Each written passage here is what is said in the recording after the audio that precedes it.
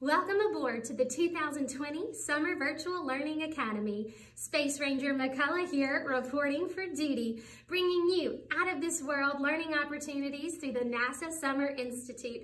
Over the next 2 weeks, we'll blast off into learning about Earth and space science, as well as defy gravity with rocket engineering.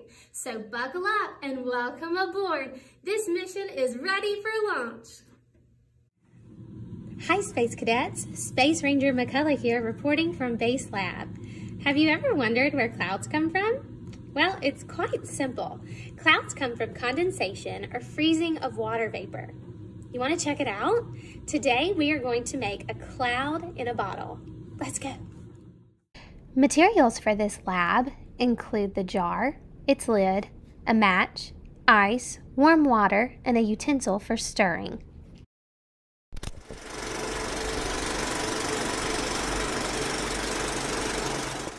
Before the lab begins, fill your jar with 2 inches of warm water and stir with your utensil.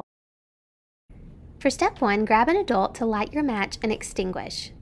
Place the match into the jar and then cover the jar with your lid filled with ice.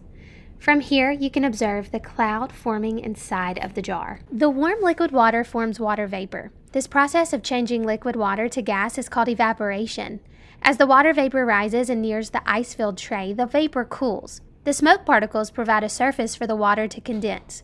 Did you realize that the evaporation is the opposite of condensation? If you remove the metal tray, the cloud will disappear as it mixes with the warmer surrounding air. The same events occur in our environment. Evaporated water condenses to form clouds, which may later produce rain. The production of rain is referred to as precipitation. Together, evaporation, condensation, and precipitation play an important role in the water cycle. And before you go, don't forget our key terms: condensation, vapor, and evaporation, as well as an extension task. Good work, Space Cadets, and see you next week.